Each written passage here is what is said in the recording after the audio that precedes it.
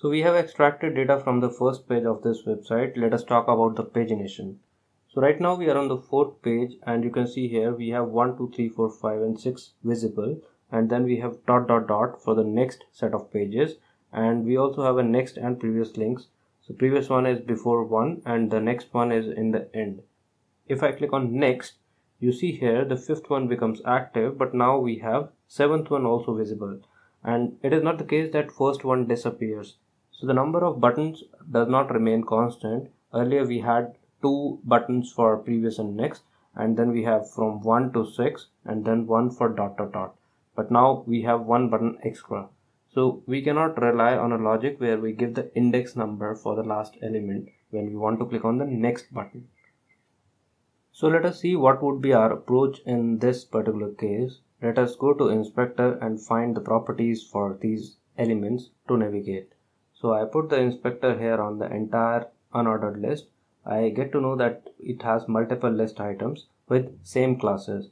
So you can see the index numbers 1, 2, 3, 4, 5 and 6. We have also observed that for fifth one we have a different class name, and on the browser itself it appears to be blue. So that means the active one has a different class name, and also for the ... we have a different class name. If we check for the last one, which is the next button, it also has the same class which we have for the other page buttons.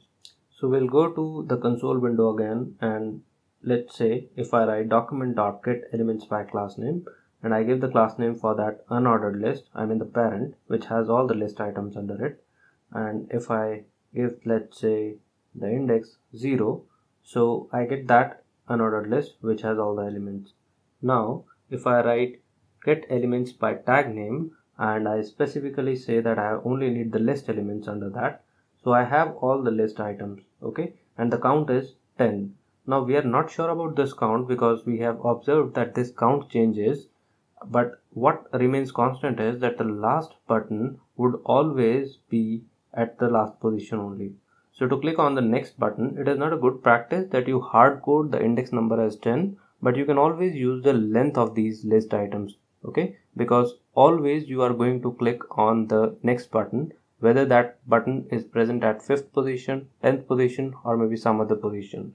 So length would be giving us accurate results.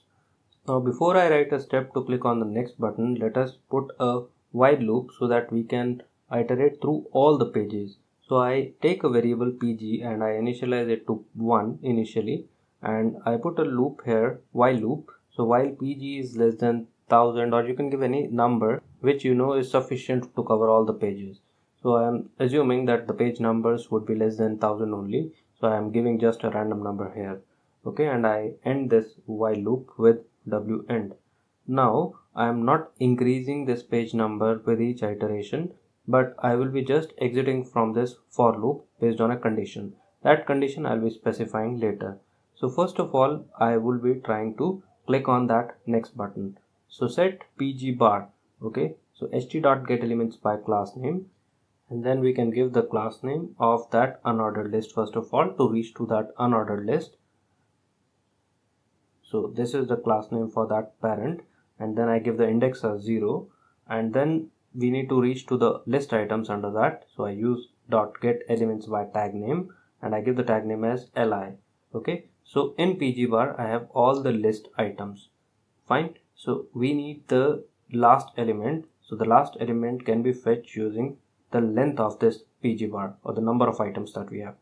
Now since the element index starts with 0, and let's say we have 10 elements, we need to click on the last one which is at 9th index.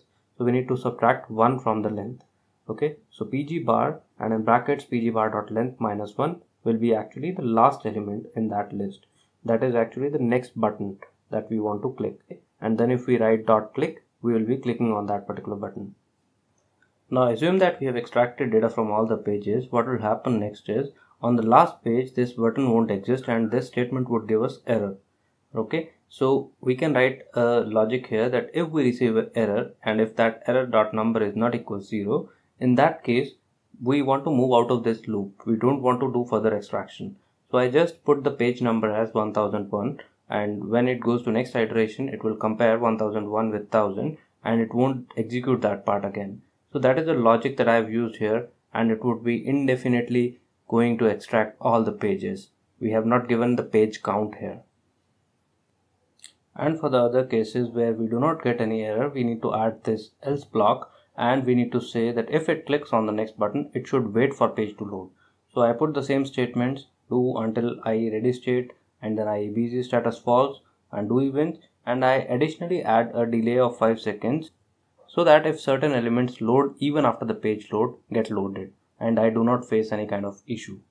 So now we are done with the changes and it is time to run the program, and see, it has started the extraction, it has opened the page.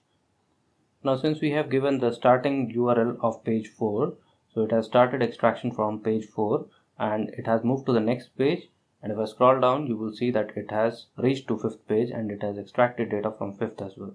So it keeps on moving and you will be soon seeing all the data captured in your Excel file. So I hope now you are pretty much comfortable with doing automation of any sort of web-based application using Excel VBA.